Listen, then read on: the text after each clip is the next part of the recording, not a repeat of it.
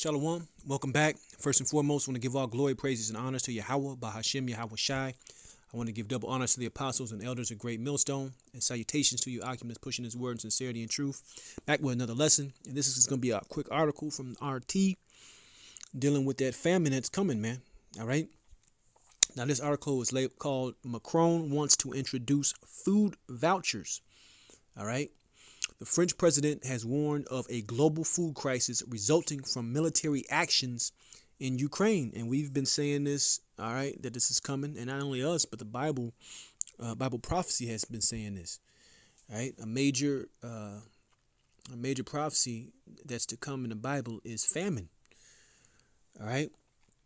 French President Emmanuel Macron reiterated his promise to issue struggling families with food vouchers amid sharp rises in fuel and raw materials, and he's gonna have to basically create more money to pay for these things, which inflation is already here, but get ready for hyperinflation. Now I'm just talking about the EU and French because this is what this is about, France.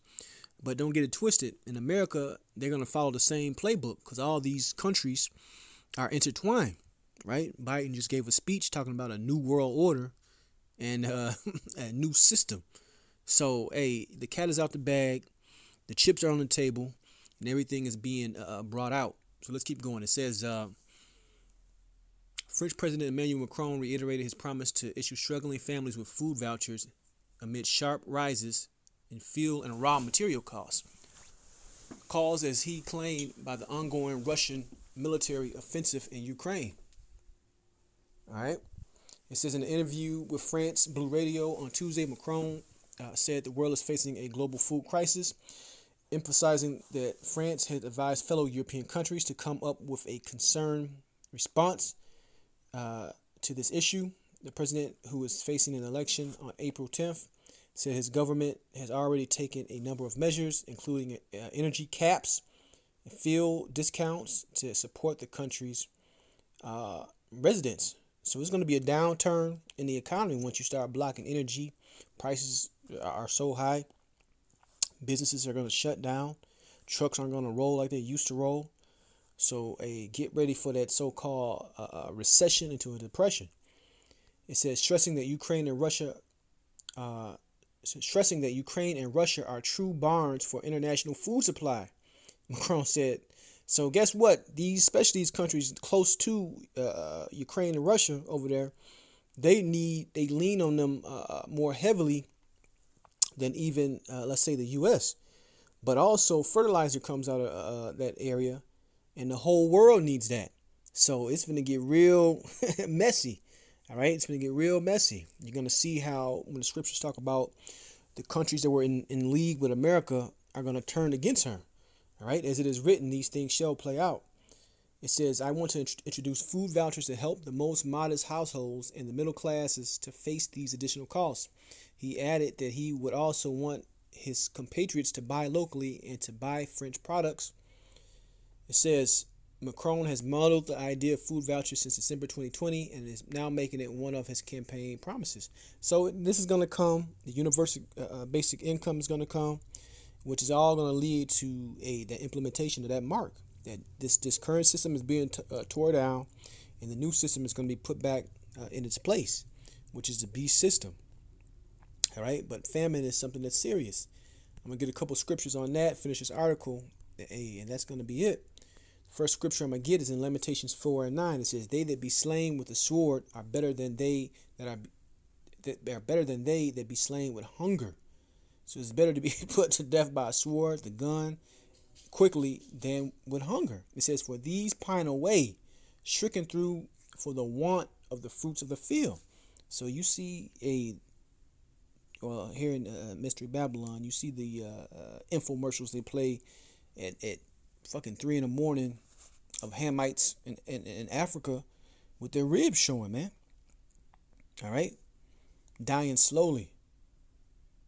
That's what's going to come to the world, man. All right? Death, great death. That's what's on the horizon, so you can understand. That's building back better.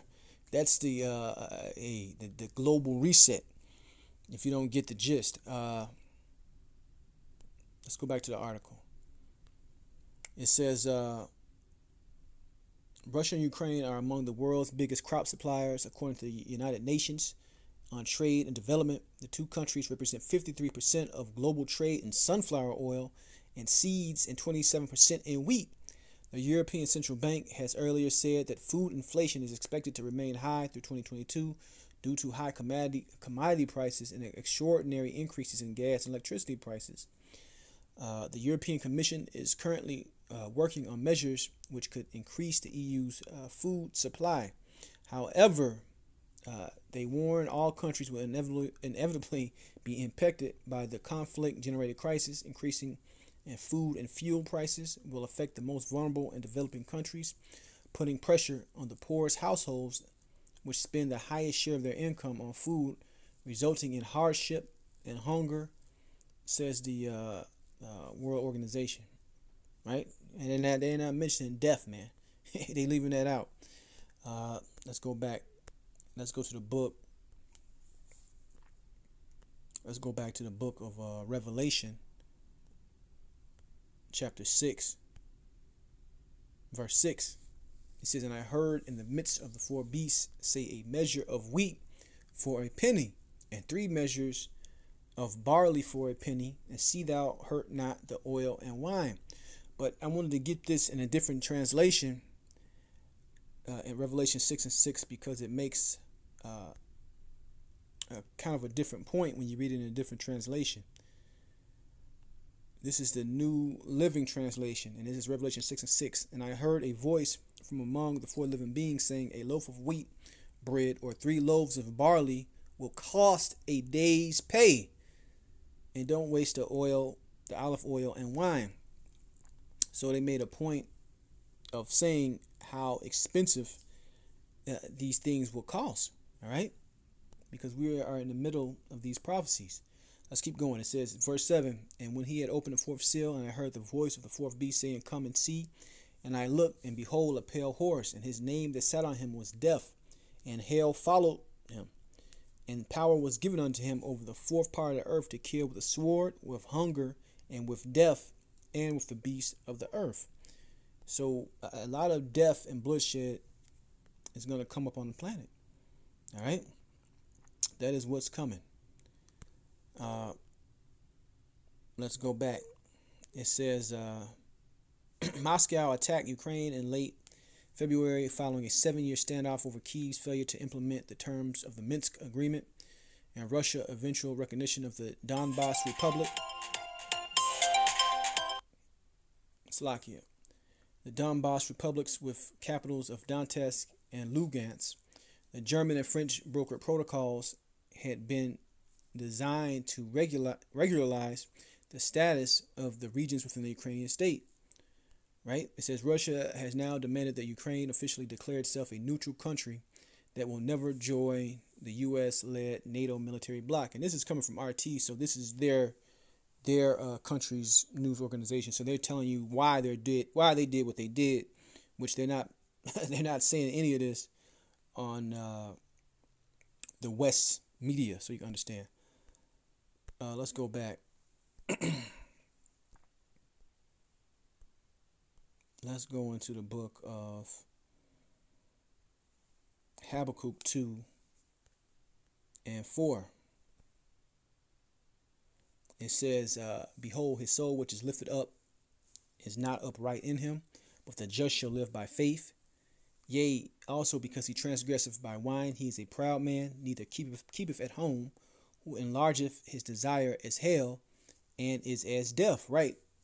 And that's pretty much as Edomite as a whole, man. All right? It says, "And cannot be satisfied, but gathereth unto him all nations, and heapeth unto him all people," especially the West, especially Mystery Babylon. All right? The expansion mindset. And the one the one person that's not going against it, the one Edomite fraction, I put it like that, that's going against him is Russia. Right? They don't want the expansion of NATO troops. They don't want Ukraine to be a part of NATO. They don't want to be a part of the new coming so-called order. So they're on the outside looking in.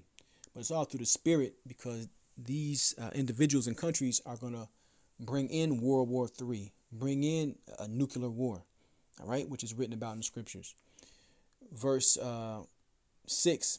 Shall not all these take up a parable against him, and a taunting proverb against him, and say, woe to him that increaseth that which is not his? How long? It says, how long? And to him that ladeth himself in thick clay.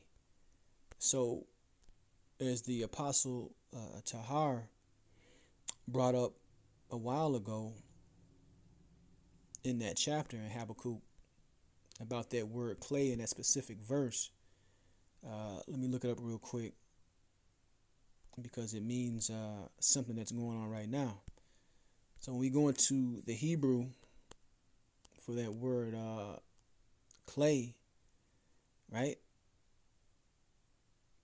And it says abayat,